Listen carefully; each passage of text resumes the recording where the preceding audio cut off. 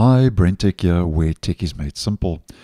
Currently in the stable version of Mozilla Firefox, when you install an extension, we get our little extensions button to the top right in the toolbar, which if you obviously click on, gives you access to your extensions and managing your extensions.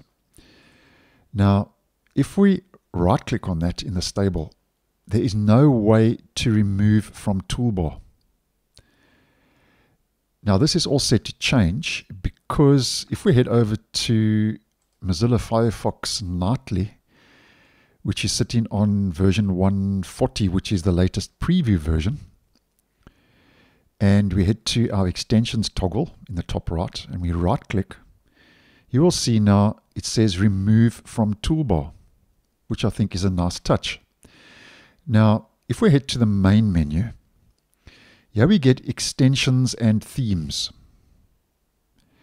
But when we right click on that toggle and we select remove from toolbar, it tells you it's moved to menu.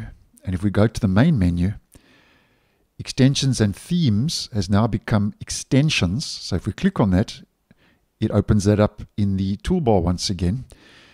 And once we click out of that, it disappears.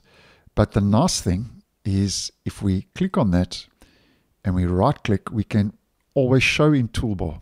So we've got some options. So it's a small little subtle change, but I think a nice move in the right direction because I'm always open to customization options in browsers and operating systems. And this is currently in 140 of the nightly version. So I don't see why this wouldn't make it to stable. And while we are talking about the stable version, tomorrow late in my region, on the 27th, we are expecting an upgrade to version 139 of Firefox, which obviously I'll post on as soon as that becomes available. So version 139 rolling out tomorrow on the 27th. And it'll be interesting to see if Mozilla does add this remove from toolbar option for that extensions toggle, but only time will tell. So thanks for watching, and I'll see you in the next one.